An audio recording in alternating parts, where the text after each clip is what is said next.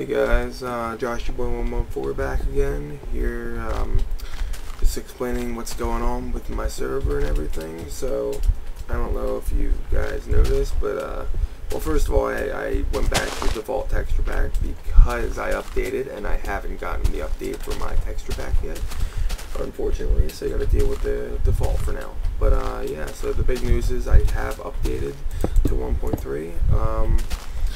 I personally, because I personally have not been able to check it out yet.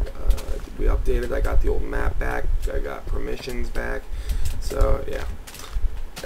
It's been tough for me lately because of my work. I've been working like 36 to 40 hours a week. It's been just, too much work, but the money's worth it. I've been getting a lot of money. Yeah, so basically the big news is just that I have updated. So if you cannot connect for some reason, it's probably because you have not updated your Minecraft, and after you do that, you'll be able to connect again.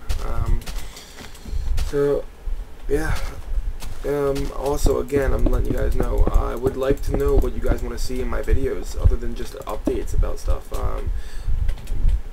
Leave a comment as to what you want me to do in my next video. Yeah, so Josh 114 out. Thanks guys.